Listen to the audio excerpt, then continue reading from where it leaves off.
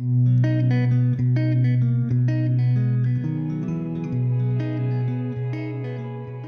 are you? My name is Michael Kaves, McLear. I'm director and actor in the short film The Shoemaker. And basically it's like the little film that could. It was, we started out, we had 3 weekends in my uncle's shoe shop, and I wanted to tell an Italian-American story that wasn't negative. I wanted to tell something positive. Everybody has their coming to American dream story, and being an actor or being a director, I felt like their story needed to be told. My grandparents' story, my wife's parents' story, and so we had the chance in between going out for auditions and waiting for your next part. The great thing about independent filmmaking is that, hey, you get a crew together, you get some dedicated people, and you make something happen. So like I said, we had 3 Sundays in my uncle's shoe shop. And he's been there since the 60s in Brooklyn, in this little shop in this little neighborhood, and he still gets up every day and tinkers away. And the thing about it is like, you know, working class guys, they live their life, and it's very humbling and noble that he's a shoemaker and he's there making an honest living. But I knew they had a dream when they came to America. It couldn't just be go to work 9 to 5 or go to the union. I knew there was something, there had to be something special, because I was a dreamer, and they seen that I was a dreamer. They got a kick out of it. But I think my wife's father, you know, he was a hard-headed Italian guy that I had to like court her for the 5–10 years, help him make wine, help him fix his roof.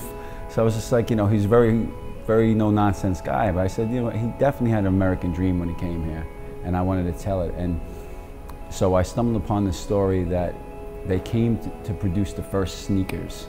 They had a hunch that sneakers would be big in the United States because there was a trend going on in Milan or wherever they had the automated machinery. So they came to America with the idea of starting this sneaker company. And I was like, okay, before Nike and Adidas, you know, there was these little you know, Italian guys that bring this machinery to America for the American dream to make it big, right, in America. So I turned it into a little love story, because my grandmother's also Italian, and she was a singer and dancer, and I think that's where we got some of the storytelling from. And I just wanted to pay homage to them, because I knew, you know, their story needed to be told. So I enlisted a great group of people and some talented actors and actresses, and they heard about the story and they loved it. And I went and met with Burt Young, and Burt Young, you know, no one gets better than Burt Young, and I really wanted him to be in this film. And I took him out for dinner, and I pleaded with him and told him the story, and it brought a tear to his eye, and he said he was down to do it. So we got Burt Young, Peter Green, and Brie Michael Warner, Alba Albanese, a great little crew of actors and actresses that did it for the love of the story. Because I was trying to tell them that, you know, I'm a storyteller ever since I was a kid. I started out as a graffiti artist. I was 10 years old, write my name on the subways, and I needed a voice.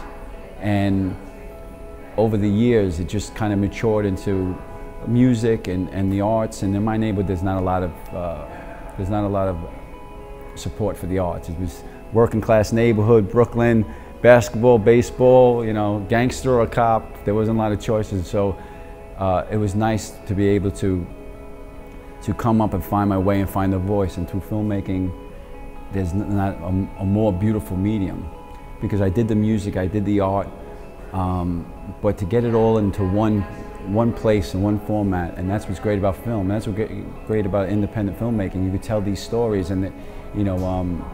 So we went and got to work, and it took 3 Sundays, and we put together this little short, and it's kind of like starting to get recognized, and the performances on them are beautiful, and I'm just an old soul, so it just came on out, and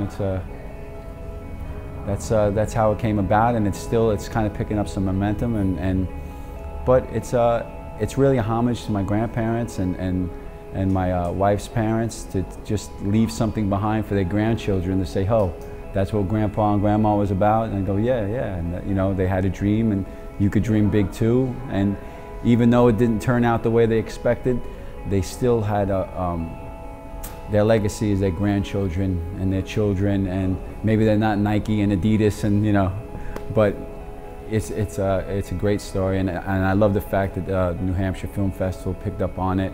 This is a great town, beautiful setting, and a great little program. So I'm honored to be here.